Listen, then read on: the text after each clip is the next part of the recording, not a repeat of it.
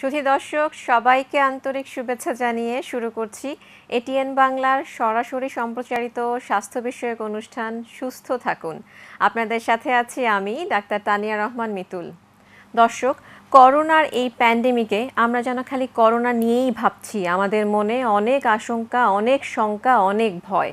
দর্শক, আমাদের আজকের আলোচনার বিষয় করোনা চিকিৎসা। আমাদের শঙ্কা দূর করার জন্যই আজ আমাদের সাথে রয়েছেন দুজন অতিথি, এদেশের দুজন স্বনামধন্য অধ্যাপক।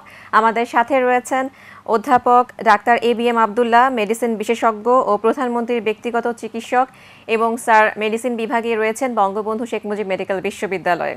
আমাদের সাথে আরও রয়েছেন অনলাইন অতিথি হিসেবে অধ্যাপক ডাক্তার জাহির আল আমিন, নাক কান গলা বিশেষজ্ঞ ও ব্যবস্থাপনা পরিচালক, ইম্পালস হাসপাতাল। দর্শক, আপনাদের মনে যত ভয় রয়েছে, যত প্রশ্ন রয়েছে, আপনারা আমাদের স্ক্রিনে দেখানো নাম্বারে ফোন করার মাধ্যমে আমাদের সাথে শেয়ার করতে পারেন, আপনাদের উত্তরগুলো জেনে নিতে পারেন। আসুন আমরা মূল আলোচনায় ফিরে যাই। স্যার, প্রথমে আমাদের অনুষ্ঠানের পক্ষ থেকে আপনাকে আন্তরিক শুভেচ্ছা জানাচ্ছি। কেমন আছেন? জি, ধন্যবাদ আপনাকে। ভালো তো বলা যাবে না, ব্যক্তিগতভাবে হয়তো ভালো আছি, কিন্তু করোনার যে সংক্রমণ, যে ঝুঁকি বা যে মৃত্যুর হার যে হারে বাড়ছে, তো পুরা দেশের মানুষ তো একটু আতঙ্কগ্রস্ত আছে। সুতরাং এই অবস্থা তো খুব ভালো বলা যাবে না। সেই দিক থেকে বলতে পারেন যে আমরা অতটা ভালো নেই আসলে। যেটা আপনার বললেন শুরুতেই, ভয়, শঙ্কা, আতঙ্ক, সবার মতো আমরাও তো ওইভাবেই ভুগি, তাই তো? এটা তো অস্বীকার করার কোনো উপায় নেই। অস্বীকার করার কিছু নেই স্যার, আমরা যেমন একটা আসলে যুদ্ধের মধ্যেই আছি। তো স্যার, এই করোনার সময়টাতে গত 3 মাসে আমরা কিন্তু অনেকগুলো ওষুধের নাম শুনেছি, কখনো হাইড্রক্সিক্লোরোকুইন, কখনো আইভারমেকটিন, কখনো ডেক্সামিথাসন, কখনো অ্যাজিথ্রোমাইসিন। তো মানে ভালোর চেয়ে খারাপ যেটা হয়েছিল যে দর্শক, আমাদের সাধারণ যে রোগীরা আছেন, তারা বাসায় স্টক করেছেন, নিজেরা কখনো ওষুধ খেয়ে ফেলেছেন। তো আসলে আজকে স্যার আমাদের আলোচনার বিষয়টাই করোনা চিকিৎসা। তো স্যার, প্রথমে আপনার কাছে এটা দিয়ে শুরু করতে চাই যে আসলে এই যে করোনা চিকিৎসায় ঘরে ওষুধ স্টক করা, নিজেরা অ্যান্টিবায়োটিক খেয়ে ফেলা, এটা আমাদের জন্য কি পরবর্তীকালে কোনো ভয়ের কারণ আছে কিনা, আমাদের দর্শকদের উদ্দেশ্যে একটু বলতেন যদি। ধন্যবাদ আপনাকে। তো আপনি অবশ্য শুরুতে আমি একটা কথা বলে নিই। আপনি জানেন তো যে ডেইলি করোনার সংক্রমণ বাড়ছে, আমরা খবর পাচ্ছি, এবং মৃত্যুর মিছিল কিন্তু বাড়ছে আর কি। তো আমি শুরুতেই যারা আমাদের কাছ থেকে চলে গেছেন, এবং বিশেষ করে আমাদের অনেক সহকর্মী, আমাদের অনেক ডাক্তার কিন্তু প্রায় অর্ধ শতাধিক, তার চেয়েও বেশি হয়েছে, অনেক স্বাস্থ্যকর্মী মারা গেছেন, এবং সমাজে অনেক বিশিষ্ট ব্যক্তিবর্গও কিন্তু আমাদের মাঝ থেকে চলে গেছেন। আমি শুরুতেই তাদের আত্মার মাগফিরাত কামনা করছি, তাদের স্বপ্ন তো পরিবারের প্রতি গভীর সমবেদনা জানাচ্ছি। এবং এখনও অনেকেই মৃত্যুর সঙ্গে কিন্তু লড়ছেন, ICU আছে, ভেন্টিলেটরে, এবং অনেকে আক্রান্ত। আমি তাদের দ্রুত আরোগ্য কামনা করছি আর কি। তো শুরুতে আপনার বক্তব্য দিয়েই কথা শুরু করি, যে যেটা বলছিলেন ওষুধপত্র। প্রথম কথা হলো যে ওষুধ নিয়ে কয়েকটা শুরুতে যেটা বলতে চাচ্ছি, যেটা বললেন যে জনগণ স্টক করতেছে, নিজের মতো করে খাচ্ছে, এগুলো তো সত্য। আসলে একটা কথা জানা দরকার, ওষুধ তো আর মুড়ি মুরগির মতো খাওয়া যায় না, এটা নিয়ম বিধি এগুলো তো আছে, তাই না? আসলে জনগণের জন্য একটা কথা আমি আগেও বলছি, এখনও বলছি, আপনার নিজের মতো করে ওষুধ খাবেন না, যেটাই খান, যত সিম্পলই হোক। কিছু কিছু মেডিসিন ওভার দ্য কাউন্টার বলে, এগুলো আছে, তাই তো? এগুলো হয়তো করা যেতে পারে। তো বিশেষ করে করোনার যে ওষুধগুলো নিজে দেখাটা কিন্তু ঠিক না। অবশ্যই একজন ডাক্তারের সঙ্গে পরামর্শ করবেন, ডাক্তারের প্রেসক্রিপশন যদি খাবেন, তাহলে কিন্তু ভালো। কারণ ওষুধে তো সাইড এফেক্ট আছে, কারণ খাইতে গিয়ে কোনটা কী কোন প্রবলেম হয়, বিশেষ করে অ্যান্টিবায়োটিক যে কথাটা বললেন, একজন ডাক্তারই তোকে আসলে ঠিক করে দেবে কার জন্য কোনটা অ্যান্টিবায়োটিক সুইটেবল, কীরকম ডোজ, কতদিন খেতে হবে, আগে না পরে, এবং বয়স ভেদে তো ওষুধের ডোজ ভ্যারি করবে। বয়স্ক মানুষ বা ধরেন বাচ্চা, প্রেগনেন্ট মহিলা, এরকম তো ভ্যারি করবে। সুতরাং ডাক্তারের পরামর্শ নিয়ে কিন্তু খাওয়া উচিত, এটা নিয়ম আসলেই। যদি কোনো অসুবিধা হয়, কোনো সব কিছু তার জটিলতা তো থাকে, পার্শ্ব প্রতিক্রিয়া আছে, এগুলো তো থাকে। সুতরাং ডাক্তারের পরামর্শ নেওয়াই তো খাওয়াই ভালো। ইভেন আমি তো বলি যে রুগীরাও ডাক্তারের পরামর্শ নেবেন, এটাও যেমন সত্য। ফার্মাসিতে যারা ওষুধ বিক্রেতা, যারা ওষুধ বিক্রি করেন, তাদের তো কিন্তু উচিত উইদাউট প্রেসক্রিপশন তারা যেন বিক্রি না করে, এটাও ঠিক না, তাই না? দুই দিক থেকে কিন্তু, এবং তার এটা দায়িত্বও, তাই না? এটা কিন্তু মানা উচিত। তো যেটা বললেন যে করোনার ওষুধ নিয়েই বলছি আমি, এগুলো ধরেন করোনার প্রথম কথা হলো স্পেসিফিক কোনো ড্রাগ কিন্তু নাই, সুনির্দিষ্ট যে করোনা বলতে COVID-19 যেটা আমরা বলছি, COVID-19, এটা রেখে এরকম কোনো ড্রাগ কিন্তু নাই। যেগুলো বাজারে পাওয়া যায়, এটা কোনোটাই কিন্তু করোনার ওষুধ না। তবে হ্যাঁ, এগুলো আমরা করোনাতে ব্যবহার করলে কাজ হয়, উপকার হয়, সেই জন্য কিন্তু শুধু আমরা না, পৃথিবীর অনেক দেশে এগুলো ব্যবহার হচ্ছে, তাই তো? যেমন একটা প্রথম বললেন যে হাইড্রক্সিক্লোরোকুইন, এটা আরও কয়েক মাস আগের ঘটনা। হাইড্রক্সিক্লোরোকুইন সাথে ওই এজিথ্রোমাইসিন, দুইটা দিলে অনেক রুগীর কিন্তু রেসপন্ড করে, ভালো হচ্ছে, অনেকে দিচ্ছেন, অনেকে ট্রায়াল দিচ্ছে অনেক দেশে। তারপরে বলো আলটিমেটলি দেখা গেলো যে এটা কাজ করে না, তারাই ডাব্লিউএইচ থেকে বলা হলো আলটিমেটলি তারা কিন্তু ব্যান করলো। এবং আরেকটা ওষুধ কিন্তু ব্যান করা আছে, সেগুলো এইচআইভির জন্য ব্যবহার করা হয়, সেটাও কিন্তু করোনাতে ট্রায়াল দেওয়া হয়েছে এবং এই ওষুধ দুটি কিন্তু আপাতত আর ইউজ করা হয় না। আর যেটা বলতেন যে এজিথ্রোমাইসিন, এটা অ্যান্টিবায়োটিক, তাই না? এটা তো আর করোনারই ওষুধ না, ব্যবহার করা হয়, হাইড্রোক্সিক্লোরোকুইন ব্যবহার করা হচ্ছিল। এরপরেও যে কতগুলো ড্রাগ আছে, যেমন একটা ধরেন খুব বেশি পপুলার আইভারমেকটিন, এটা কিন্তু অনেকে ইচ্ছে মতো খাওয়া শুরু করছে। এটা এমনভাবে হয়ে গেছে রুগীরাও জানে, নিজেরা স্টক করছে এবং করোনা সন্দেহ হলে, জ্বর হলে, কাশি হলে, গলা কিন্তু সবাই খাওয়া শুরু করছে। এই একটা, তাই তো? কিন্তু আসলে কিন্তু আইভারমেকটিন করোনার ওষুধ না, এটা আসলে অনেকেই জানেন এটা উকুন মারার ওষুধ। এবং আমরা একটা রোগে ব্যবহার করি, ফাইলেরিয়া হলে ব্যবহার করি। একটা রোগ আছে অনকোসার্কাইসিস বলে, আমাদের দেশে হয় না, বাইরে আফ্রিকার দেশে হয়। এইটার ওষুধ এটা ব্যবহার করা যায়। কিন্তু করোনাতে অনেক দেশে, বিশেষ করে প্রথম ব্যবহার করে অস্ট্রেলিয়াতে মনাস ইউনিভার্সিটিতে, এবং তারা এটা মনে করছে ইট ইজ এফেক্টিভ, আমরাও কিন্তু ব্যবহার করছি, কিন্তু আসলে করোনার ওষুধ না। আর একটু কয়েকটা ডাক আছে, যেমন ধরেন একটা হচ্ছে ফেভিপিরামিড বলে, খুব পপুলার ডাক। এটা কিন্তু করোনার না, এটা জাপানি একটা মেডিসিন, এভিগান নামে পাওয়া যায়। এটা 2014 সন থেকে ব্যবহার হয় এবং এইটা আসলে ইনফ্লুয়েঞ্জার ওষুধ। এইটাও করোনাতে ব্যবহার করে উপকার পাওয়া যাচ্ছে, আমরাও কিন্তু ব্যবহার করছি। আরও দু একটা ডাক আছে, যেমন আপনি জানেন রেমডিসিভির বলে, খুব এক্সপেন্সিভ ডাক। এটা আমেরিকাতে কিন্তু প্রথম ব্যবহার হয় এবং তারাও দেখেছে এটা, এবং তারা বলে যে এটা ক্রিটিক্যালি ইল পেশেন্টদের ব্যবহার করে, আইসিইউতে আছে, ভেন্টিলেটরে আছে। এবং আজকেও একটা মিডিয়াতে আমি দেখলাম খুব ইফেক্টিভ কাজ করছে। এটাও কিন্তু আমাদের দেশে অ্যাভেলেবল, আমরা কিন্তু ব্যবহার করছি।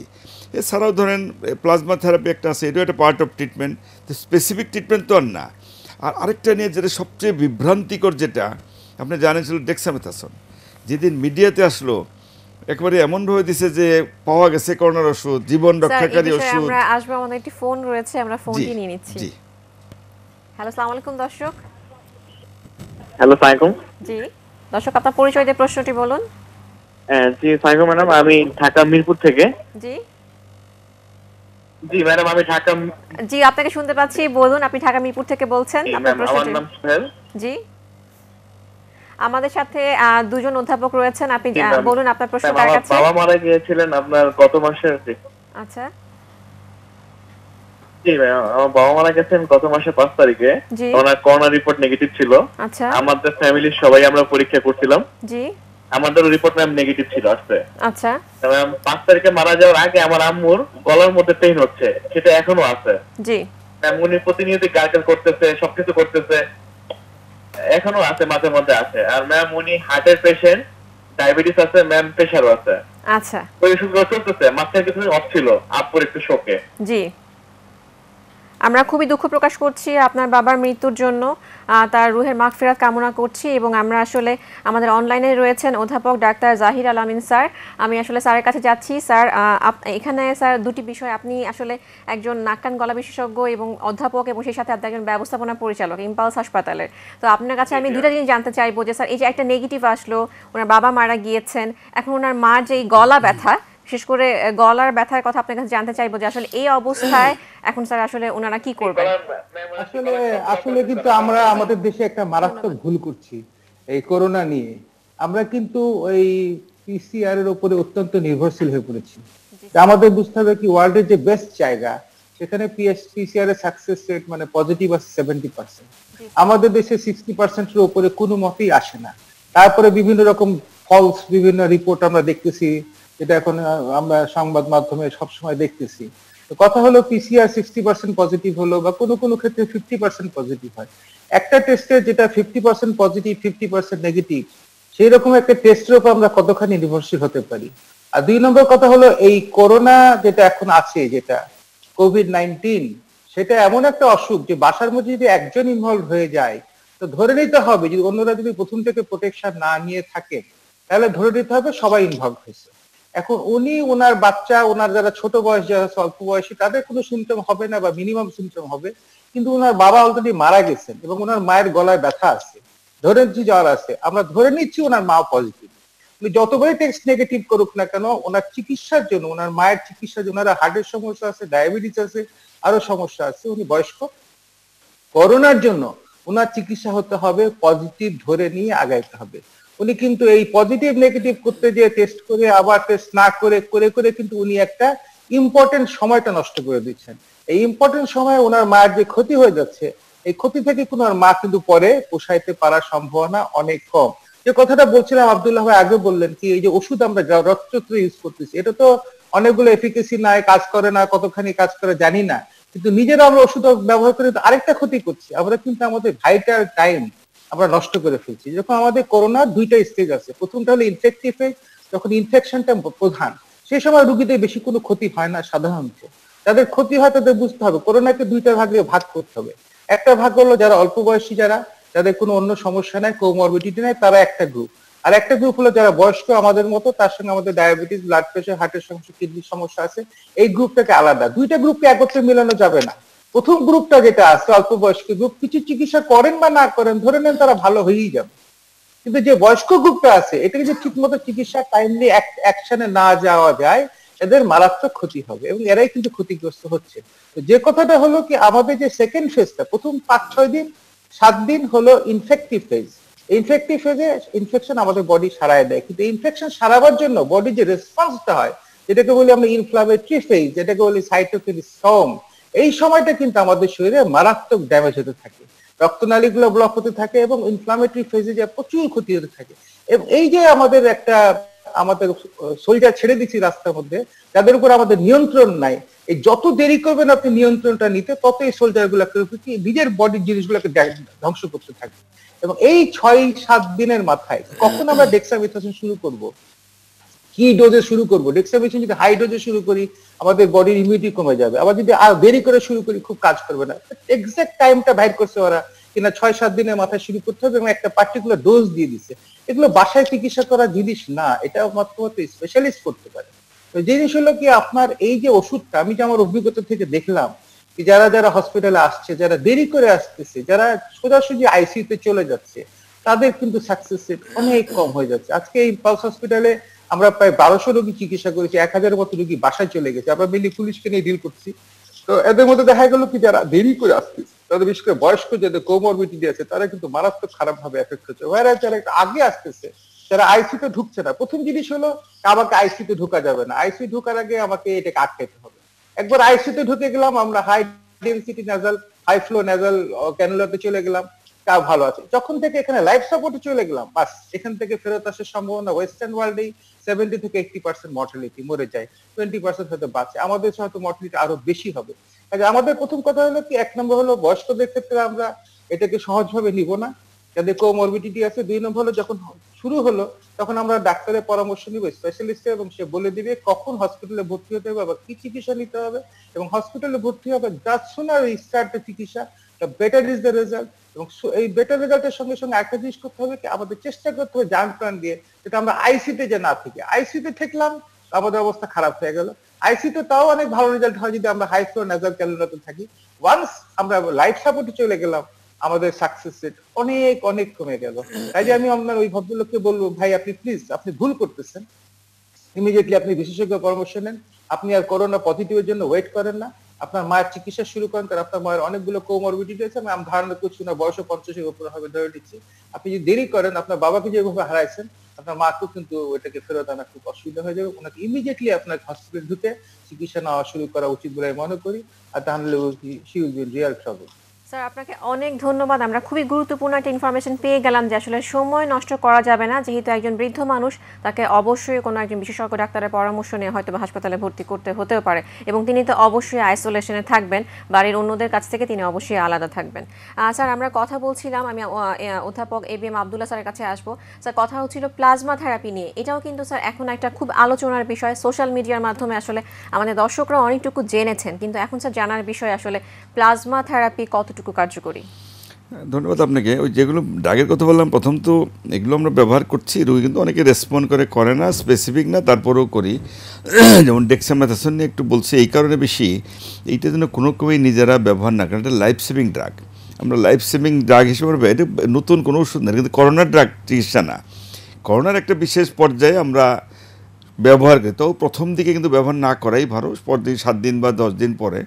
তারপরে যারা বিশেষ করে ওই এটা তো অ্যান্টি ইনফ্লামেটরি, তো লাইফ সেভিং, তো কারণ এটার অনেক সাইড ইফেক্ট আছে। এটা বলছি আমি এই কারণে যে যেদিন এটা মিডিয়াতে নিউজটা আসলো, রুগীরা যেটা আপনি বলছেন নিজেরাই দোকান থেকে কিনে স্টক করা শুরু করলো এবং খাওয়া শুরু, এরকম বলছে আমাকে অনেকে টের পাবে, না এটা খাবেন না, এটা এই যে ভুলটা মানুষ করছে সেই জন্য বলছে নিজেরা কিন্তু অবশ্যই কিনে খাবেন না, কারণ ডাক্তারে দিবে ডোজ কত, এটা আবার অনেক সময় ট্যাপারিং লাগে, হঠাৎ করে উইথড্র করা যায় না, সাইড ইফেক্ট অনেক, ডায়াবেটিস থেকে শুরু করে উচ্চ রক্তচাপ, পেপটিকালচার, হার্ট, সব কিছু কিন্তু হতে পারে।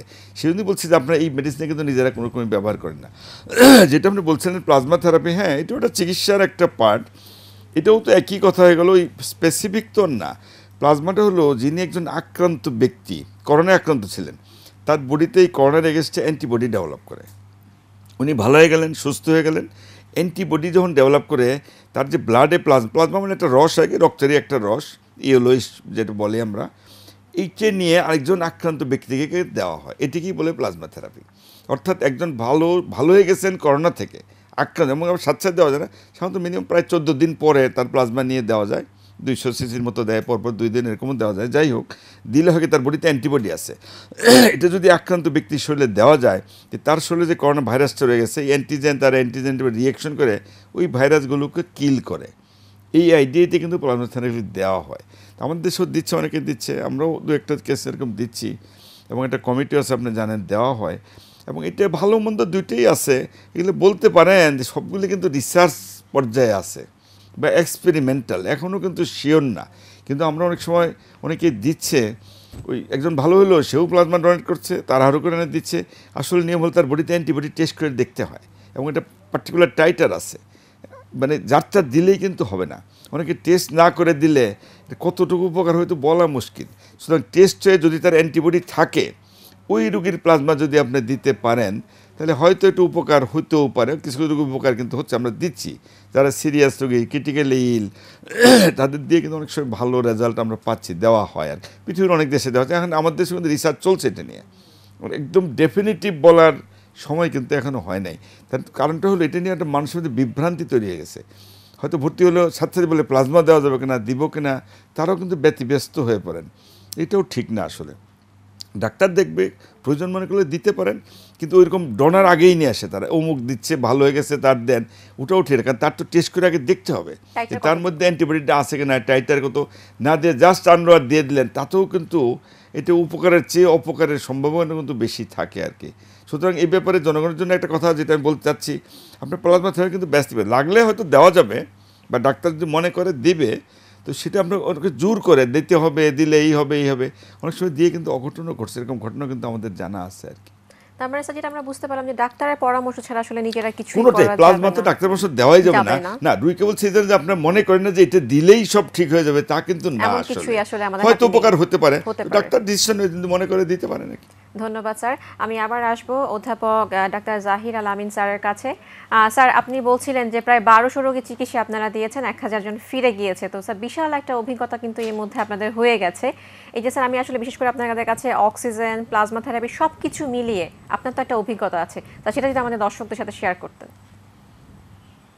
অক্সিজেন থেরাপি যেটা আমরা শুরু করছি, বাসাতে বসে বসে আমরা ওই যে সিলিন্ডার কিনছি, এটা একটা মারাত্মক ভুল করতেছি। আবার আমরা কিন্তু আমাদের সমস্যা হলো কি, আমাদের একটা পার্টিকুলার টাইমে আপনাকে ইন্টারভেনশনে যেতে হবে, অ্যাকশনে যেতে হবে, কারণ ওই টাইমে না গেলে করোনা তো কিন্তু মারা যাচ্ছে, গোটা ওয়ার্ল্ডে কিন্তু হাজার হাজার লোক মারা যাচ্ছে, লক্ষ লক্ষ লোক মারা গেছে। এটা কিন্তু সহজ জিনিস না, এবং এটা আমরা যদি ট্যাকেল করতে না পারি তাহলে কিন্তু আরো অনেক লোক মারা যেত। হয়তো আমরা কিছুটা আটকায় দিছি, হয়তো আরো মারা যাবে, যতক্ষণ না ভ্যাকসিন না হচ্ছে। ভ্যাকসিনের এফিকাসি কতখানি হবে সেটা নিয়েও আমরা জানি না, ভ্যাকসিন কতদিন কাজ করবে সেটাও আমরা জানি না, ভ্যাকসিন গুলো ঠিক মতো কাজ করবে কিনা সেটাও জানি না। কাজে এখন দেখা যাচ্ছে কি, এখন যেটা হলো এটাকে অত্যন্ত একটা ভয়ঙ্কর জিনিস। এটা অবশ্যই একটা গ্রুপের জন্য, সাধারণ লোকের জন্য 85% ক্ষেত্রে এটা নাথিং, কিন্তু 5%, 10%, 15% ক্ষেত্রে কিন্তু এটা সামথিং। এই 5%, 10%, 15% কারা, এটাকে কিন্তু বাইর করতে পারবে ডাক্তাররা। আমি যদি নিজে নিজে বসে আমি বলি কিনা আমি ওই 85%, তবে রুল অফ থাম, যারা অল্প বয়সী তাদের কোনো সমস্যা হয় না, যাদের কোনো কোমরবিডিটি নাই, যারা স্মোকার না, ওবেজ না, যাদের কোনো প্রেগনেন্ট না, এদের জন্য কোনো সমস্যা না। কিন্তু অক্সিজেন আমরা বাসায় কিনে কিনে অক্সিজেন সিলিন্ডার কিনে বাসায় বসে অক্সিজেন দিচ্ছি, এতে হয়তো যারা এমনি ভালো হয়ে যাও তারা এমনি ভালো হয়ে যাচ্ছে, তাদের অক্সিজেন না দিলেও হয়তো ভালো হয়ে যেত। কিন্তু যারা রিয়েলি অক্সিজেন নেসেসিটি, শুধু অক্সিজেন দিলে তো কাজ হবে না, অক্সিজেন যাদের যাদের দরকার হয় তাদের সঙ্গে মিনিমাম আরো 2টা ওষুধের দরকার হয়। একটা হলো ডেক্সামেথাসোন, যেটা ডোজটাও ঠিক করতে হয়, আর একটা হলো ক্ল্যাক্সেন, দুইটা ওটাও ডোজ ঠিক করতে হয়। দুইটাই অত্যন্ত ডেঞ্জারাস ওষুধ, এটা বাইরে দেওয়ার মতো ওষুধ না, বাসায় দেওয়ার ওষুধ না, এটা আসলে হসপিটাল সেটিং এ দেওয়া উচিত। আমার যেটা অভিজ্ঞতা দেখলাম আমরা আমাদের এখানে প্রথম দিকে আমরা পুলিশ থাকতো এবং আমাদের প্রাইভেট একটা উইং ছিল। আমরা দেখলাম কি পুলিশ যা উইং তারা কিন্তু অতি অল্প দ্রুত চলে আসে হসপিটাল, তাদের যখন ডিটেকশন হয় তারা কিন্তু হসপিটাল চলে আসে। হসপিটালে দে আর under supervision of the doctors এবং তাদের দেখা গেল কি তাদের সাকসেস অত্যন্ত ভালো। এবং আমাদের আইসিইউ তে আমাদের প্রথম দিকে যে আইসিইউ ছিল তখন আমাদের দেখতে আমাদের 90% রোগী ছিল পুলিশ আইসিইউ, 10% ছিল আমাদের পার্সোনাল আমাদের প্রাইভেট আইসিইউ মানে আমাদের প্রাইভেট উইং। তো প্রাইভেট উইং এ আমরা দেখলাম কি আমাদের মৃত্যুর হার আপনি যদি বলেন হিসাব করে কি পুলিশ আইসিইউ তে মৃত্যুর হার ছিল অত্যন্ত নগণ্য, মানে ছিল না বললেই চলে। টোটাল 2 মাসে বোধহয় 6-7 জন মারা গেছে। প্রাইভেট উইং এ রাস্তার মধ্যে মারা যায়, আইসিইউ যাইতে যাইতে মরে যায়, আইসিইউ তে পৌঁছাবার মধ্যে ওষুধ শুরু করার আগে মারা যায়। এই যে দুর্বিষহ লেট স্টেজে প্রেজেন্টেশন, এটা যে কি দুঃখজনক এটা আমি বুঝি না। এবং আমার দুঃখজনক হলো কি হ্যাঁ অনেক লোক হয়তো জায়গা পায় না, অনেক সমস্যা হচ্ছে, অনেক হয়তো টাকা পয়সা অ্যাফোর্ড করতে পারে না, কিন্তু আমি শুধু বলবো যারা যারা অ্যাফোর্ড করতে পারে তারা এখন এই যে বাসায় অক্সিজেন সিলিন্ডার কিনে অক্সিজেন কিনা ইউজ করা। অবশ্যই তো চিকিৎসা যদি সরকার না দিতে পারে সব জায়গায় তাহলে তো সবার চিকিৎসা অ্যাভেলেবল হবে না। এটা সম্পূর্ণ সরকারি ডিসিশন কি কাকে কিভাবে চিকিৎসা দেওয়া হবে।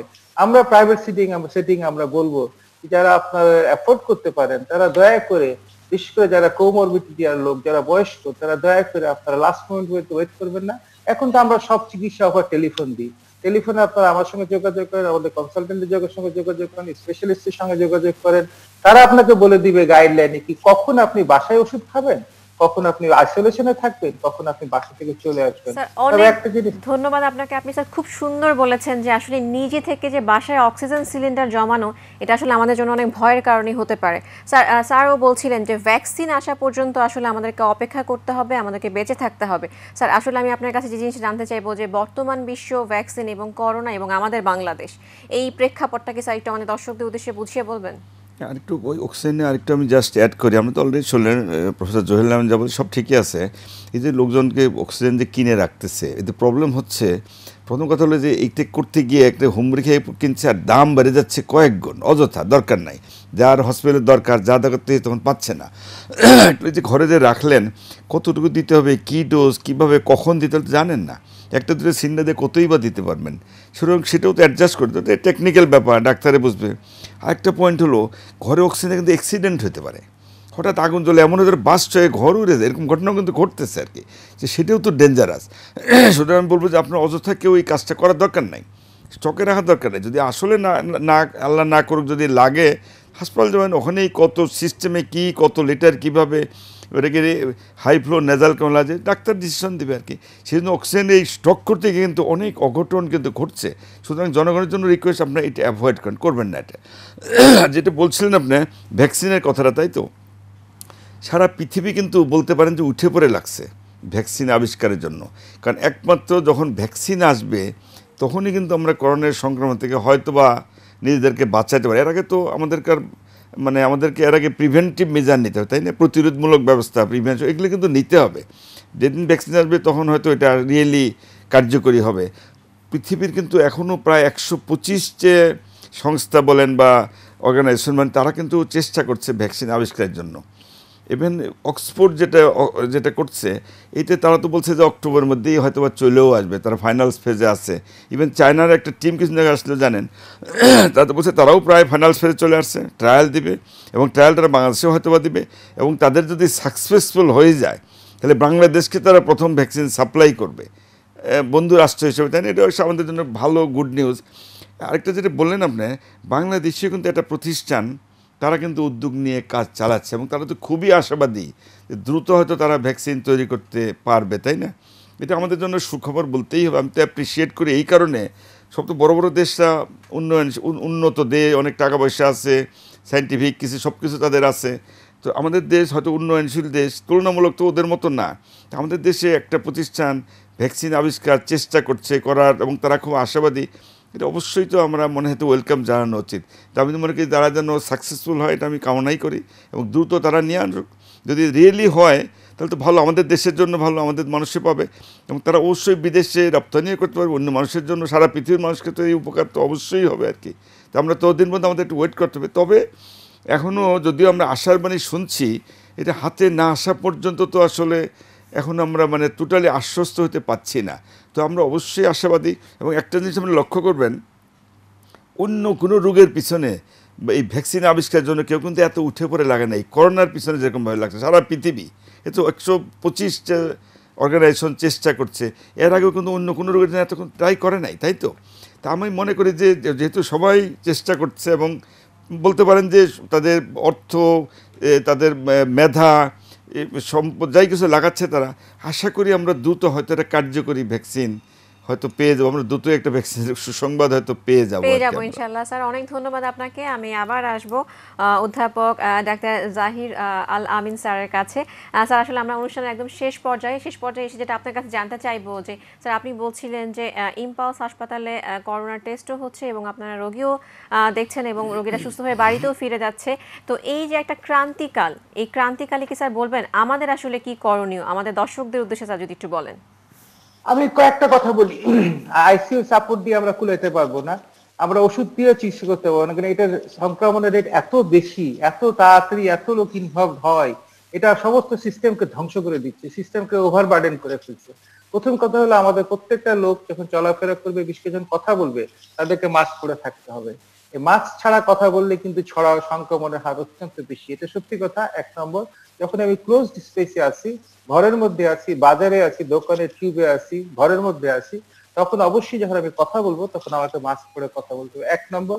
দুই নম্বর হলো এখন যাদের যাদের সর্দি কাশি গলা ব্যথা জ্বর এবং শ্বাসকষ্টের সিমটম আছে তাদেরকে ধরে নিতে হবে সবাই এখন করোনা পজিটিভ।